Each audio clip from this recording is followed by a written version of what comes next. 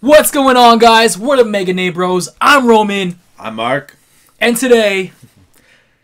Oh, come on. I didn't know you were going to do me up like that. Put you on the spot. I'll put you on the spot.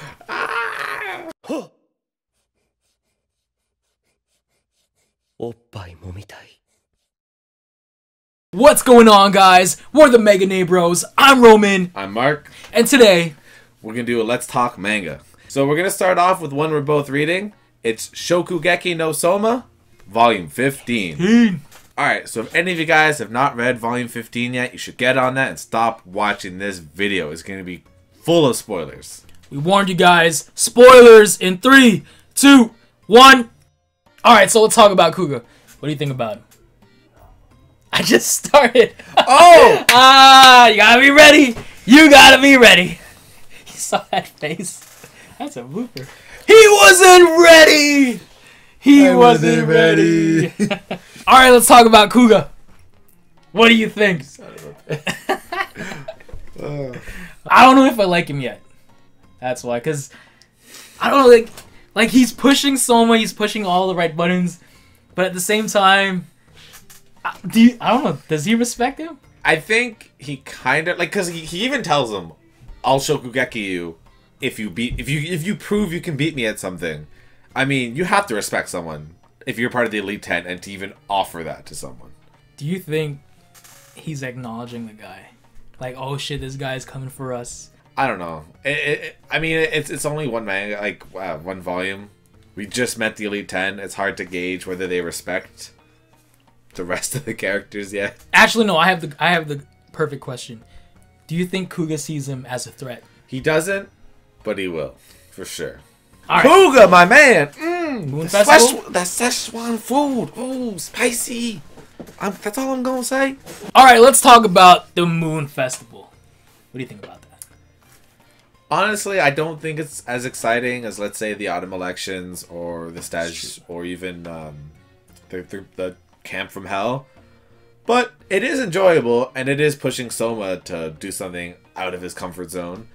And we get to see Kuga kill it with his slaves. With his don't lie, that's slave. what they are. They are slaves. Come on. A bunch of shaved men wandering around bringing poles and then making food. So what's your favorite scene in this volume? The anthem.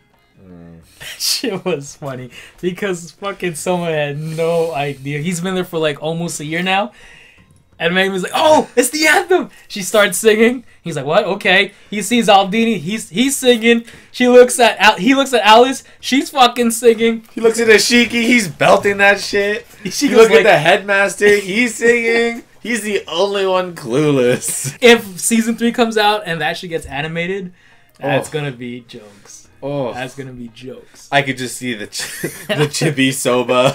Oh yeah, Soma with like the eyes. It's all like, blank. He's just going. That's gonna be great. Make it happen. See, you're getting the hang of it. Hello. Hi. Did you get my text? Which ones? Oh, yeah. Sorry, I thought I answered. I'm at Roman's. Okay. All right. I'll see you later. Alright, bye, Mom. So I'm gonna let Roman tell you what his favorite girl, Arena, did today in Volume 15.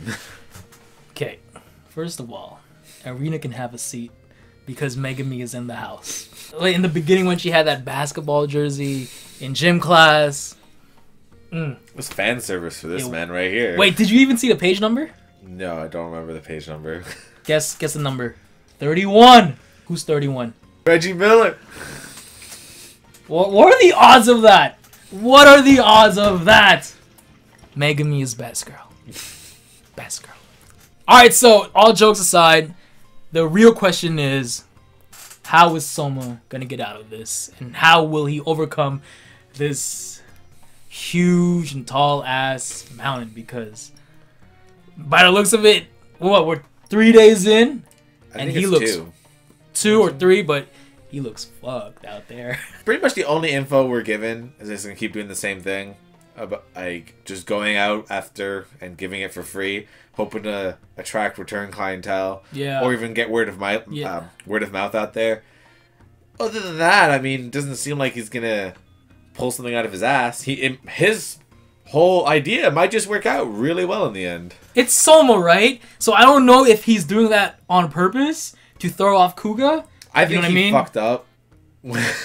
I think he fucked up when he didn't know what the Moon Festival was and didn't know what it meant, and he just thought, "Oh, I'm gonna go up against Kuga. This is gonna be easy." Yeah, and now he's in the situation where he's got some danky ass cart, and he's got to somehow beat someone with a full-on restaurant with like 20 employees serving the most popular food. Do you think he fucked up by placing his cart in front of the restaurant and choosing that location? Yes, but no, because his whole goal is to beat Kuga, and the only way to do that is to show him in his face that he's better. Like, after reading that volume, are you worried for the dude? Because we know Soma. A little. We know he's gonna come out on top. It's his fucking story. It's a shonen. Like, as much as we want to call it what we like, whatever you want, at the heart of it, it's a shonen. He's gonna win. You're right.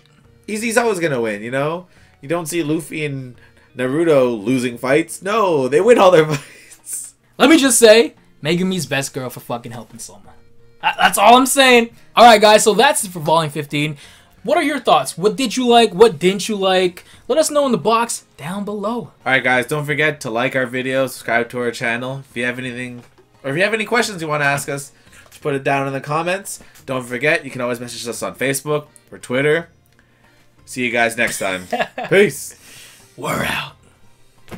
When you think about it, these fuckers go through a lot. We're still in the first year, man. That is a lot of shit. They had a fucking stash. They had the fucking autumn elections. This is the last thing. This is insane. I think this might be the last thing. Them students are not fucking exhausted. Fuck.